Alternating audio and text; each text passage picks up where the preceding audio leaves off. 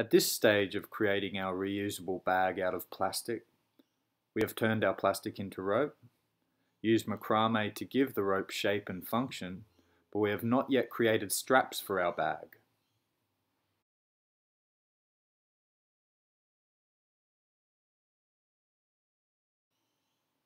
At present, we have 8 loose ends of rope.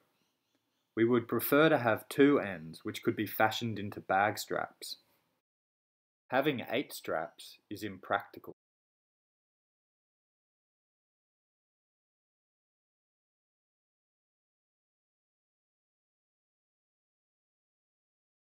Using simple knots, each loose end is tied to one another, turning 8 loops into 4. This way, a length of rope can be threaded through, creating straps or handles for our bag.